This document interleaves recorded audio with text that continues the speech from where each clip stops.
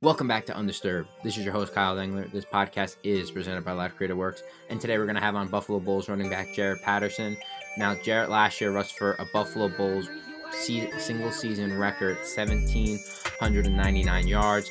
That was in the sophomore season. His freshman season, he was the first Bull to run for 1,000 yards in his freshman season. Going to be talking to him about the Bulls and about everything that's been going on in terms of, his career and, where he projects to see himself in next year. Going into the season as, one of the favorites just for, MAC Player of the Year and, just all the awards out there for running backs and for the Bulls themselves. And, yeah, we're just going to be giving him a call now, and we're just going to, get going and talk about him.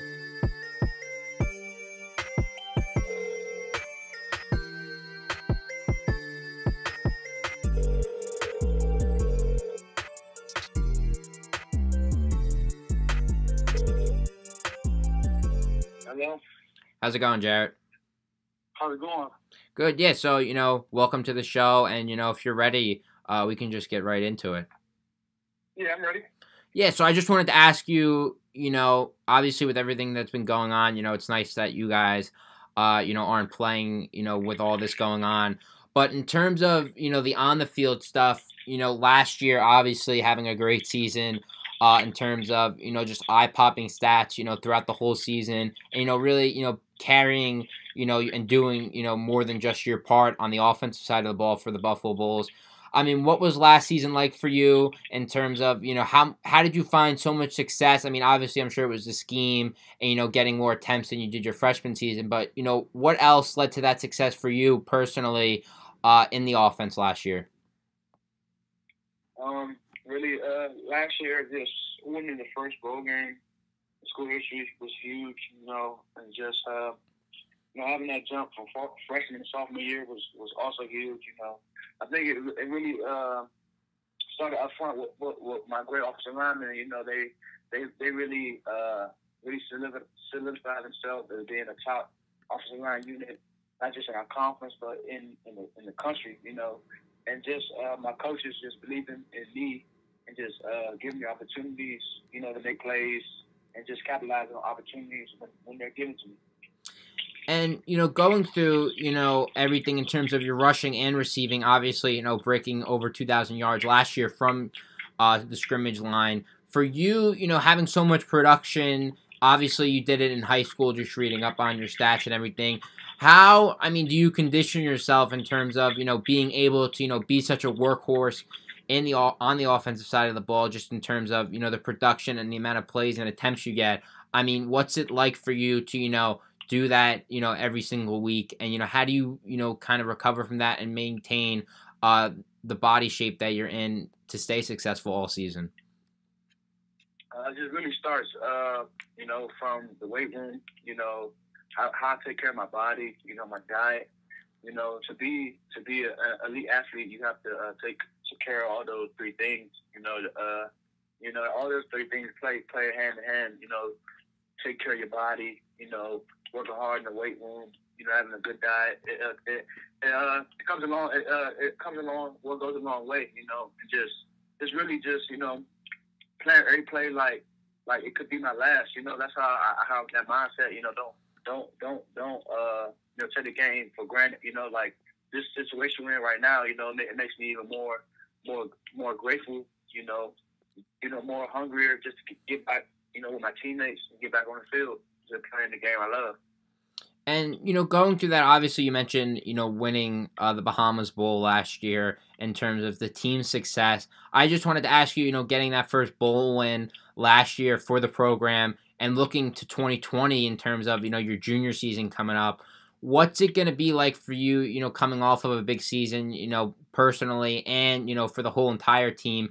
I mean, how are you going to project, yourself and the team going into next year? I mean, what are the expectations that you guys have, not only for yourself, but, for the entire team? Really, we have a lot of talent coming back, and we know that. We know that we bring a lot of guys back and just really, just taking them one day at a time, working hard towards our goals we have, on this season coming up. And just, just taking it for, just like I said, just taking one day at a time, not really looking too far ahead, because there are a lot of things, the team and myself, could definitely improve on and could get better at. Could have got better at last year. That we can get better at this season. Now, just, reading up about you, I noticed that, you have a brother on the team. I mean, how cool is that for, you both to be able to, play on the same team, I'm sure your whole life, and then, also go to college and play together. I mean, that's got to be pretty cool in terms of, being by each other's sides, for so long and, throughout your whole career, even, getting to both go to college to play the game that I'm sure you both love. How cool is it to have your brother, on the team and, around, all the time as, I'm sure you guys, bond all the time in terms of, on and off the field, your whole life. It's huge. Going through the recruitment process in high school, he had a lot of different offers than me, and UB, offer both of us. That was one of the few offers we had in common. Just and University of Buffalo just giving us that, that opportunity to play together. That was a goal from ours from the get-go. And it's just really something special, something you really just, like I said, you got to take it in, one day at a time, and really enjoy the ride and the process, because it's just the beginning for us and the team, and just really trying to, make this into an elite program that, other high school prospects will talk about the University of Buffalo and others to come. Awesome. Yeah. So, just, both being, two of the main, forefronts on the team and, going into your junior season now, obviously, your first 2 seasons, being one of the newer guys on the team, going into junior year, how are you going to try to take more of a leadership kind of institute into yourself to, help out the younger guys now since, going into your junior season, you're on the latter part of your college career? I mean, is there anything in particular that, you're going to try to, instill in the younger guys, coming into a big season for the entire program? I just really, really telling the younger guys, don't wait, until your junior year, take every opportunity given to you, like it's your last, and, it goes by fast, and just really just helping the young guys with whatever they need. I'm a resource, for them. I'm there for them. I'm there for this, to make this team better, to make the people around me better, just to elevate the program. And, elevating the program, just looking at, the upcoming schedule for you guys next year, having, the first 2 out of 3 weeks, having 2, pretty high profile games, and getting more attention, for the program with these high games, in terms of, playing, nationally, ranked teams.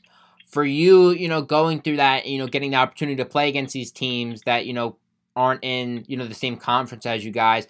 I mean, how much more excited in terms of, I'm sure you're excited for every game, but, I'm sure you have to, circle those games on the calendar just to, kind of go out there and prove that, you can hang with kind of the big name teams in college football and, show that you guys belong on the bigger stages and, in bowl games more consistently for the entire program.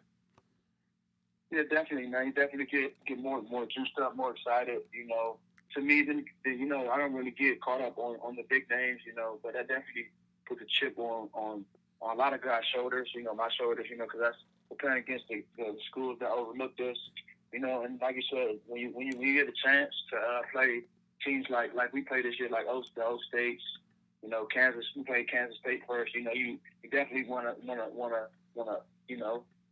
show that you can play with the big dogs and play with anybody in the nation. Yeah, and just last year, just something I have to ask in terms of, a single game that you played last year, rushing for 298 yards and 6 touchdowns against Bowling Green. Obviously, those stats almost look, impossible to, do in one game. It almost looks like, it's a 3-game compiled together. For you, having so much production in one particular game like that and showing how much, productivity you can have and, just based on the amount of attempts and rushes you've had, going through a game like that, I mean, how much does that wear and tear on your body in terms of, going through that whole process and rushing for so many yards, but also, all those attempts, I'm sure had to add up by the end of the game in terms of, just a wear and tear on your body. just having so much put on your shoulders in one game, let alone probably for most guys that's 3, 4, 5 games rushing. It's a lot. I feel like I'm mature enough to handle that.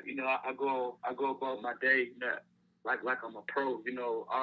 Our coaching staff always tells us, at the University of Buffalo, be a pro. And I take pride in doing that on or off the field. Whether it's in the classroom, whether it's in the treatment room, whether it's in the weight room, whatever I'm doing, it definitely takes a toll. It definitely takes a toll on your body.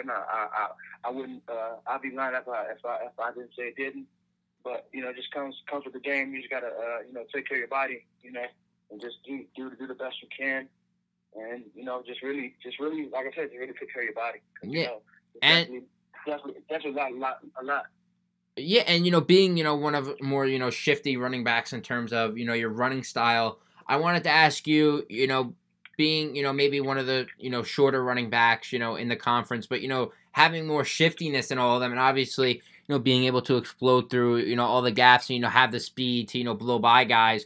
For you, I mean, is it something that just looking at kind of your body frame where you want to be maybe someone that is able to catch and run the ball? Obviously you improved on both last year, but having a pretty decent chunk of receiving yards also. I mean, is that something that going into last season you were kind of working on and trying to get more temps at, showing your versatility that for not only for yourself but for the entire offensive side of the ball? Yeah, definitely. I try to improve in every aspect of my game. Just to show people I'm not one versatile type back. I am versatile. I'm balanced. I can do it all.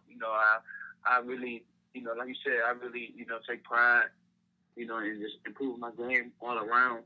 Just showing people I can catch. I can block. I just don't run the ball. I can do several other things. Yeah, and just looking back at your freshman year, I wanted to ask you, not getting the many attempts I'm sure you wanted to get, but making the most of them. Your freshman season, not many guys, come into a program and have the success that you had at such an early age. I mean, just not even for freshman year, just in your total game. How confident are you, in yourself? Because it shows, just based on your stats that you've, it always seems like you've been confident, no matter what level or what age you've been. I mean, how's it been going for you in terms of kind of the mental side of the game, for you personally as you go through, coming into your junior season and having the success that you already had? I mean, is there anything mentally that you do to prepare for yourself as you go into games, just based on your kind of accomplishments thus far? I don't really think about it too much. I'm just playing. I'm playing the game I love. I've been playing this game, since I was a little kid. And just really coming in that freshman year, with other great football players around me. I just wanted to contribute the best way I can, and I just really whatever opportunity the coaches gave me, I was going to take advantage of it, whether it be on offense or special teams, whatever. That's just my mindset going to anything. Whatever thing you throw at me, I'm whatever task you throw at me, I'm gonna accept the task and just try to master it, and just keep working. And going into next season, we talked about the schedule, but in terms of kind of the team mindset and your mindset, I mean, what's something that you're focusing on in terms of your own game going into next season that you're really trying to hammer on and improve on? Because obviously you've had so much success thus far, and you've broken tons of records and everything. But I mean, what are you trying to do to take your game to the next level? Be better than being better than last year and better than your freshman season, and really building on the success that you've had already in college football that most guys haven't. Just really put it all together. First two seasons has been great. Freshman year won the most one of the most games in school history. Second year won the first bowl game in school history. and just really, winning the MAC championship, bringing the championship back to University of Buffalo. I think that would be definitely huge for this university, and just really putting it all together. The first 2 seasons, it was great, but I still have a lot of things to improve on. I'm still not satisfied. I go back and watch, film from those first 2 seasons, and I still have a lot of work to do. And I feel like that's what keeps me going. Just being overlooked. I want to be considered one of the best in the country, not just in the MAC conference, but in the country.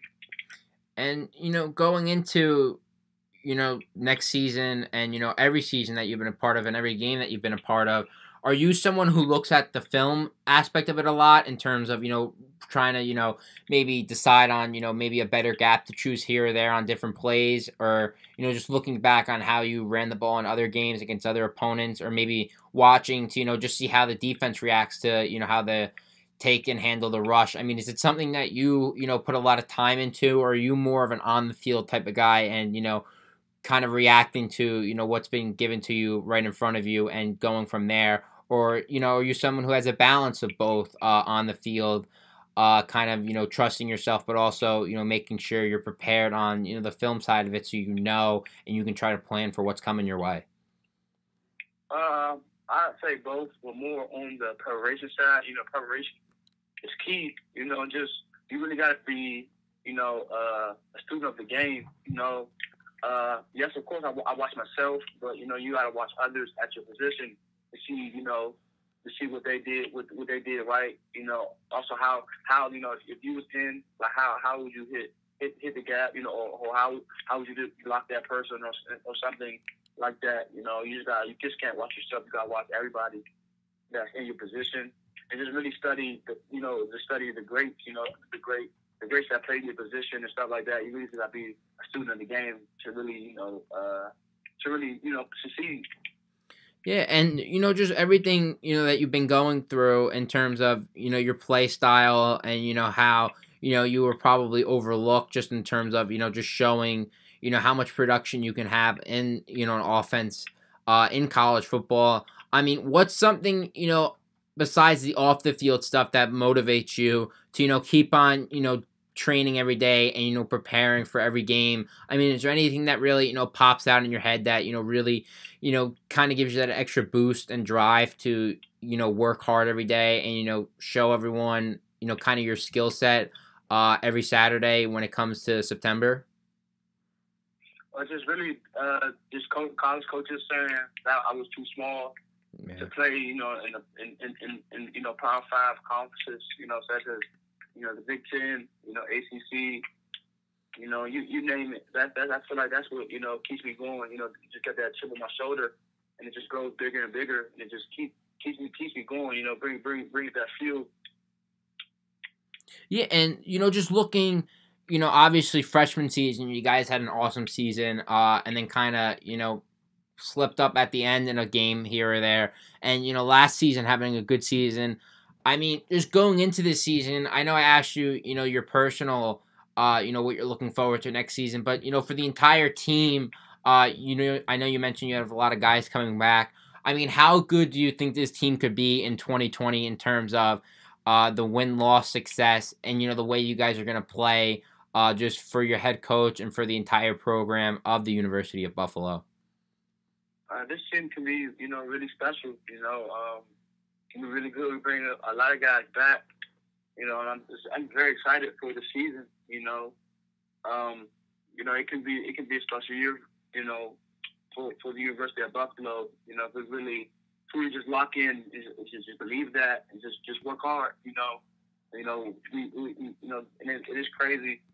We're going through an obstacle right now. I feel like that's going to really make this team, come together even more once we get back and really hit the ground running. Awesome. Yeah. So, we're coming to the end, so I just wanted to ask you a few rapid fire questions. Nothing serious, more of, just, kind of, personal questions of yours. The first one I wanted to ask you was, for you, I mean, what's been your favorite memory thus far in terms of, your career at the University of Buffalo, on the field, in terms of maybe a specific game or really anything that sticks out to you playing there? Probably just the locker room. All the funny stuff that happens in the locker room with my teammates. That's really the best memories I have. And will always have. When I think about the University of Buffalo. For you, I wanted to ask you, I mentioned your brother before, plays linebacker. He's had great success also. I wanted to ask you, what do you think is more likely to happen, and which would be a better scenario? If you tried to play his position and you guys switched, or would he play a better running back and then you would play a better linebacker? I mean, who do you think could, switch up the positions a little better?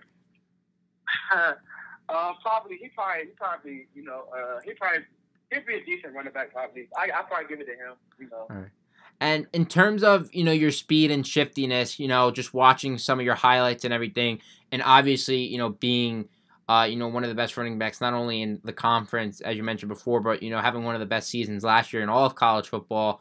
I wanted to ask you in terms of maybe the notoriety. I mean, has it been getting crazy in terms of getting more notice and maybe a little more people in terms of recognizing and seeing your talent for what you've always believed in yourself in? Not really. I really don't pay attention to it.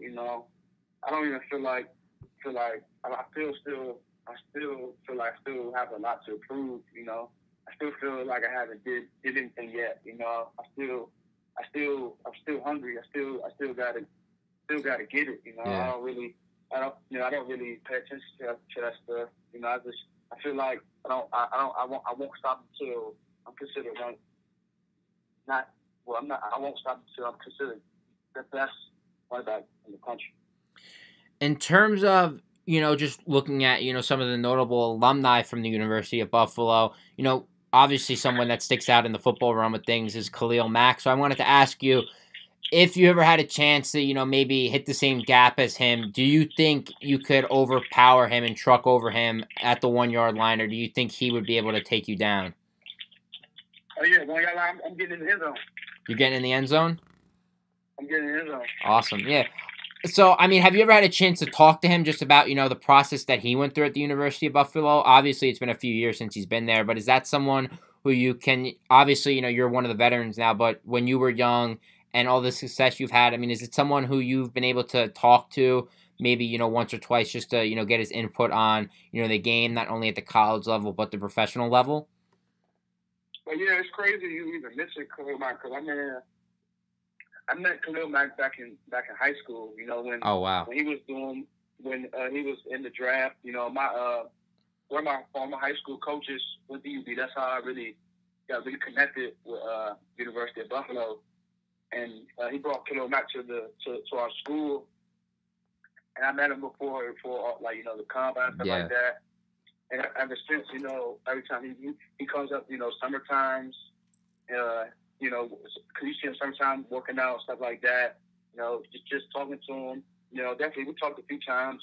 His younger brother, Darius Mack, just graduated, from UB. He played his last year with us. He had a great, amazing season. So I see him every once in a while. Catch up with him, chat with him. But he's definitely someone I want to be mentioned with. When it's all said and done for me at the University of Buffalo, that definitely would be a great honor. Definitely. Awesome.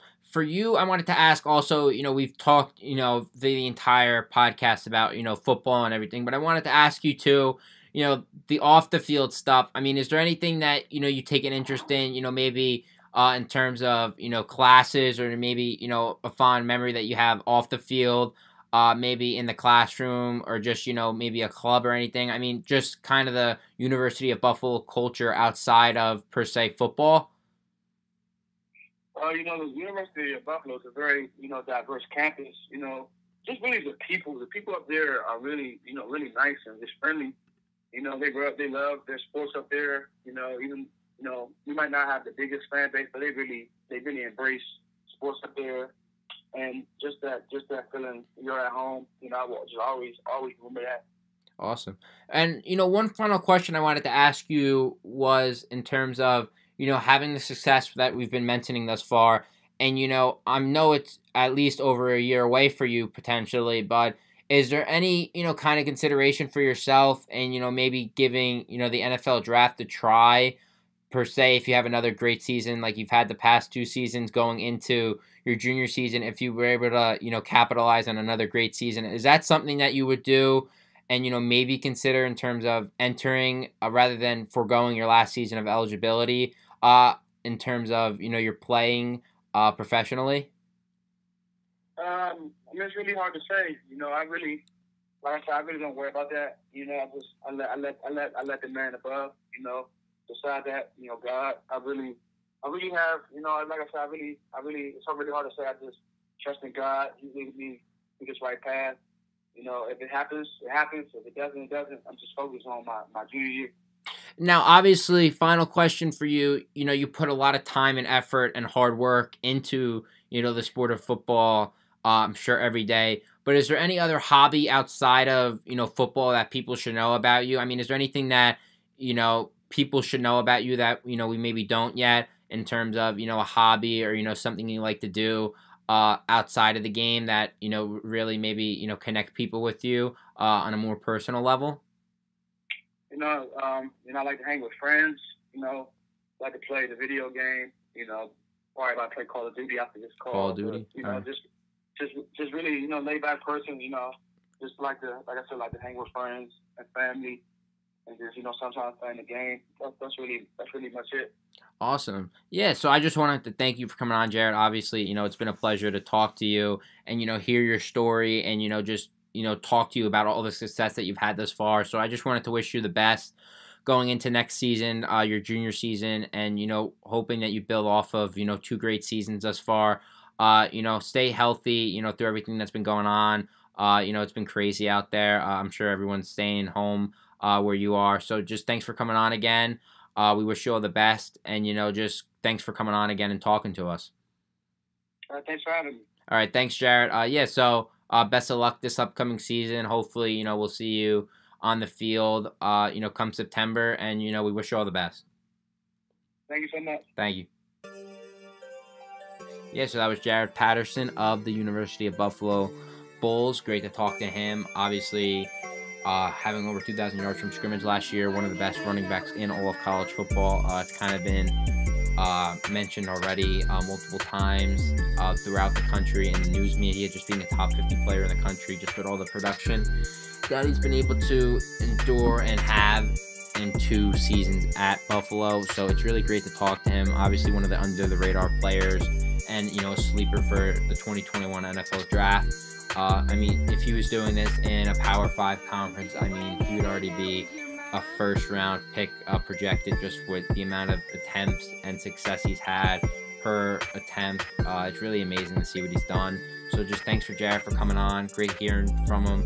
Great talking to him. We wish the whole University of Buffalo and the Bulls a great 2020 season upcoming. So yeah, just thanks for listening to us again at Undisturbed. Another episode, another great episode, another great person to talk to, a very humble person. So just thanks for Jaret for coming on. It's really cool to, hear another, untold story that maybe people should start recognizing a little bit more for Jaret. So, just thanks for listening to us talk, and we wish you all the best, and, stay safe out there through all this pandemic. So, yep. And, just, again, thanks for listening and taking the time to hear some of the, I almost said the competitor talk, but it is Undisturbed now. So just thanks for listening to Undisturbed. I really appreciate it, and we really appreciate all the love and support we've been given thus far. So just thanks for everyone out there, and have a good one.